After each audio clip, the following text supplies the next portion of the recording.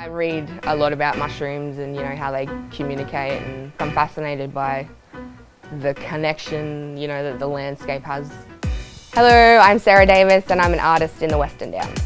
I was born and raised in Miles. I left when I was 21 I think and went to Brisbane and studied photoimagery. I went through a bit of a traumatic experience and that's how I ended up back in Miles.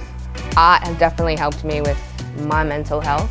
I have PTSD, so I have triggers in the outside world, and the idea is to kind of work through that. I push myself to go to different environments and then I create based on what my triggers are, or the background noises, or what I can see, how I feel, and I create these obscure landscapes that are more interpretation than a visual, like what you actually see. It's an escape, a release I suppose, but I can also create alternative universes and points of view, and I create a lot of colourful work when I'm not feeling so colourful. I think I've grown as an artist more in the 2 years I've been back in Miles than I did in Brisbane.